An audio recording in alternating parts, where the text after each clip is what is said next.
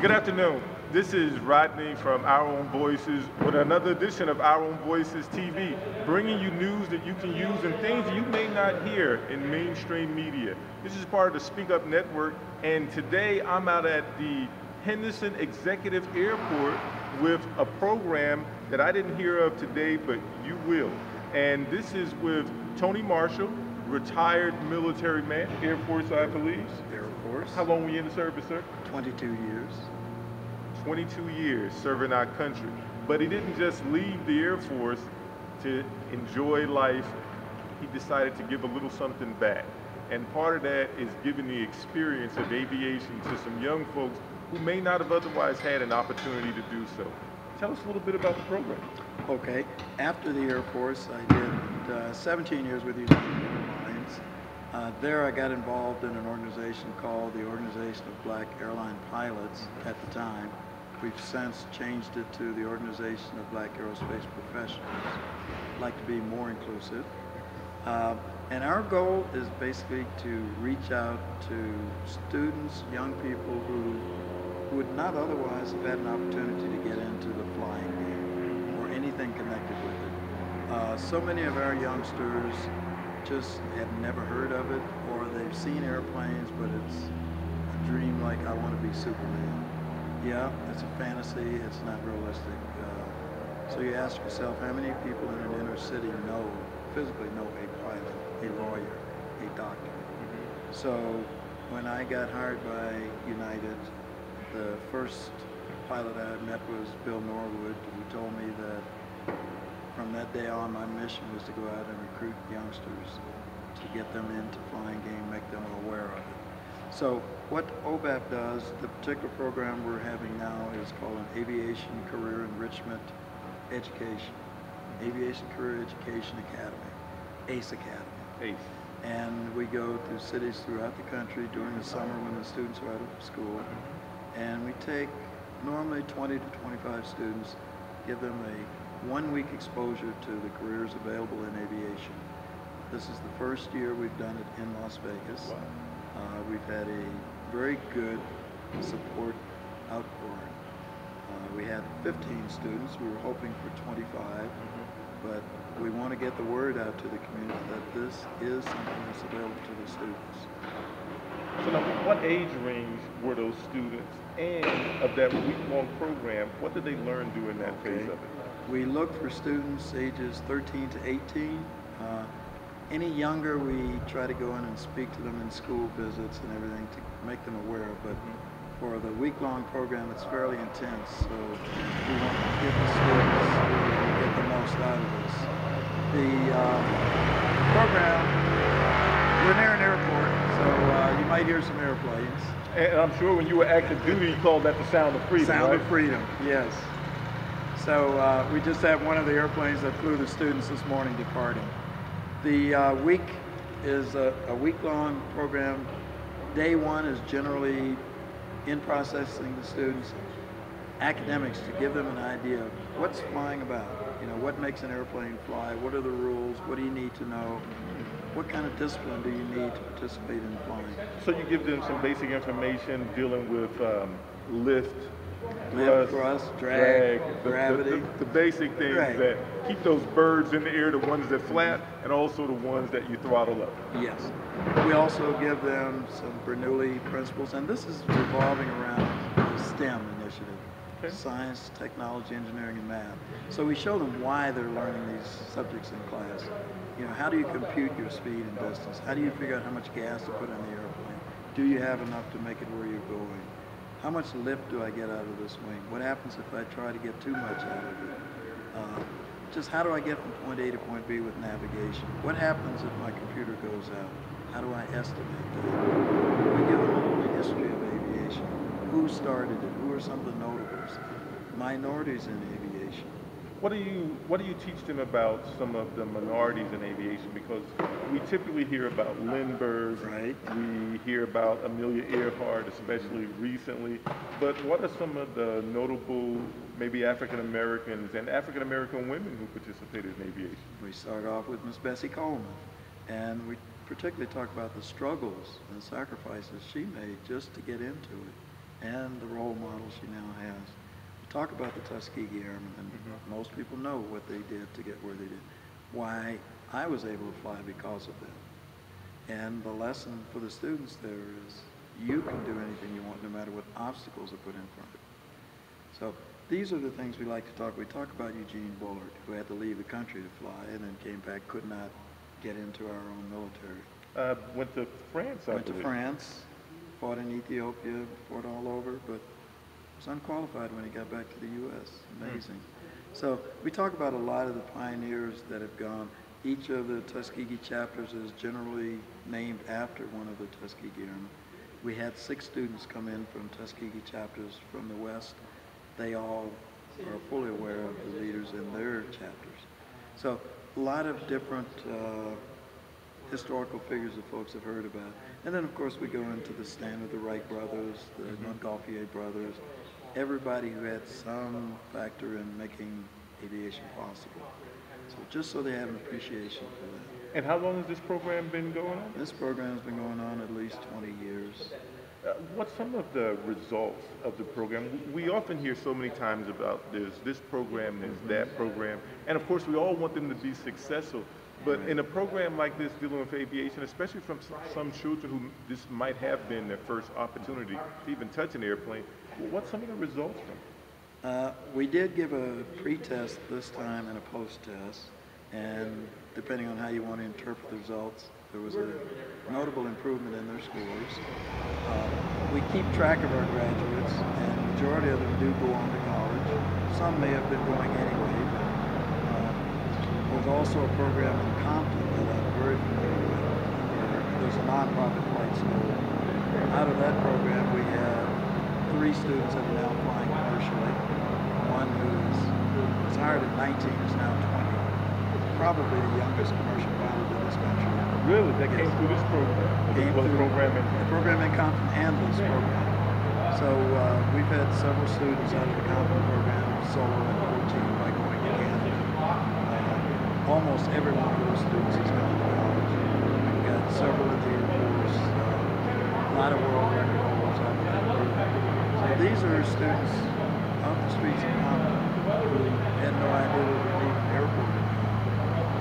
So the idea is if you can get the kids exposed to this, and they can see that there are other students that are doing this, all of a sudden there's just every one of the kids in this program, when they came back from flying, now wants to do something in the aviation. So this program actually can be a motivator for some children who may not have even known about this opportunity existing with the shortage or the estimated shortage of pilots in the industry. This is a great sort of lead into actually getting involved into the aviation. It is, and a number of our students are apprehensive about flying, not fearful of it, but a bit apprehensive because it's unknown to them. They come back from flying, they've actually handled controls, we send them up with instructors, and they think, this is neat, I can do this. You know, I did great. And they put in practice what we've learned in the classroom.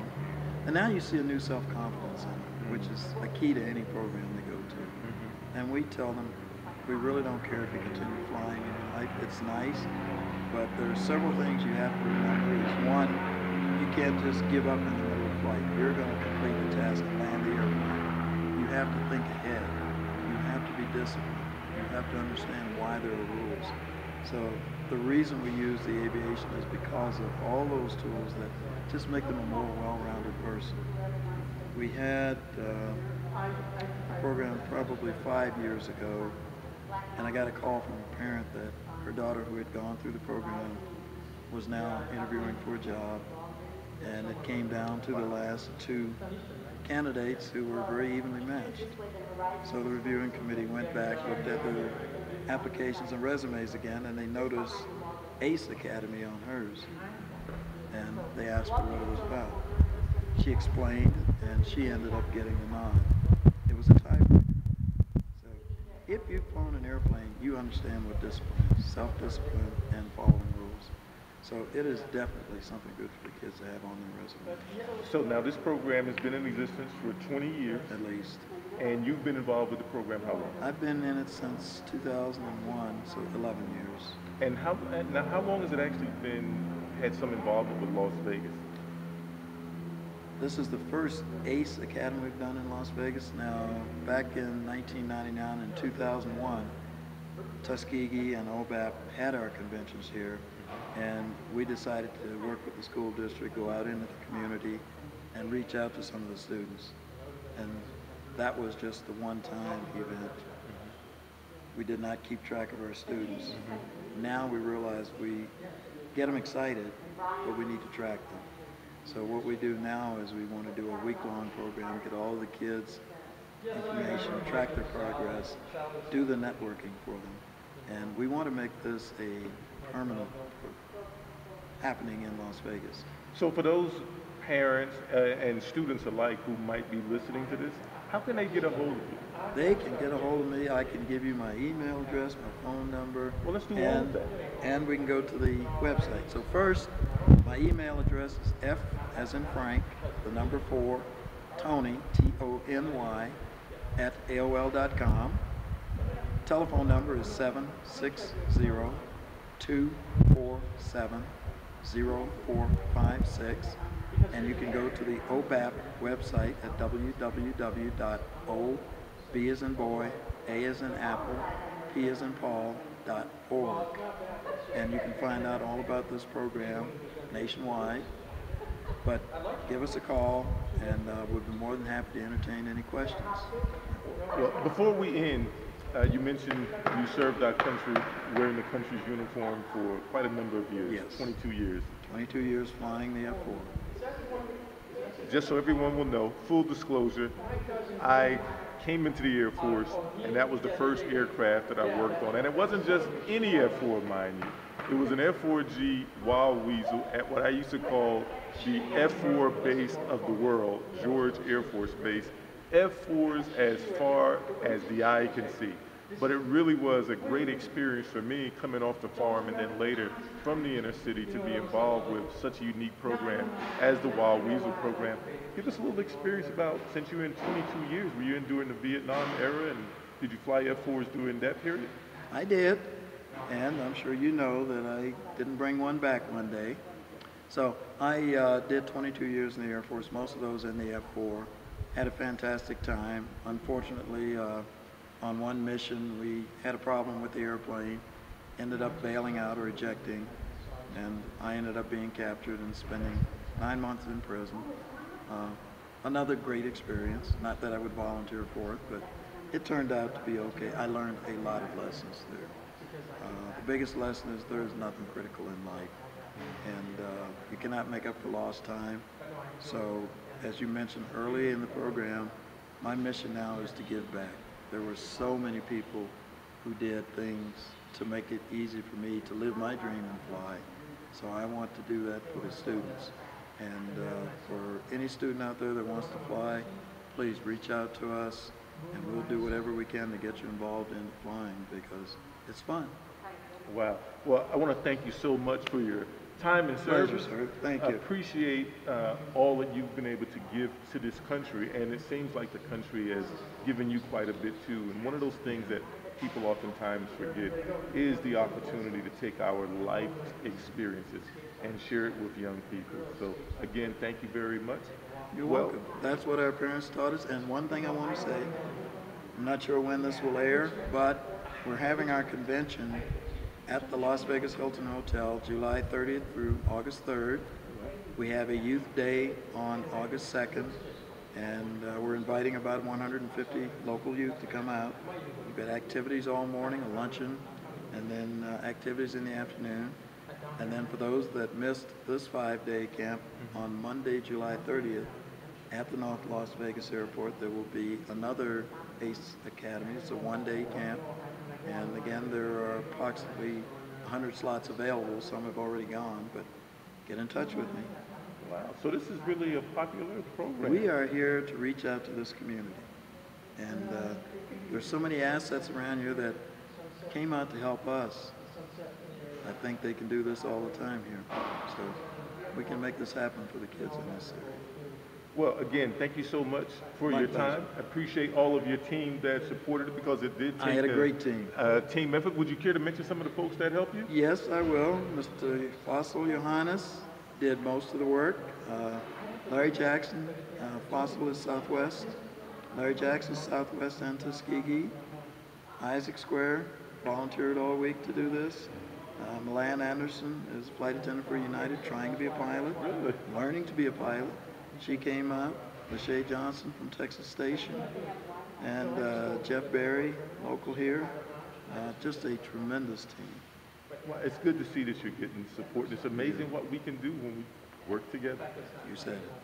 Well, this is Rodney with another edition of Our Own Voices TV, and today we were out at the fabulous, and I must say the fabulous, Henderson Executive Airport. If you haven't had an opportunity to come out and see this fine facility, please do. They also have opportunities for you to, if you have some family and you want to see some areas, maybe get a ride around and see what's going on around the valley, but also get in touch with Tony Marshall and really be involved with this program, because this is an opportunity to give something to some children that without your help may not have had that opportunity.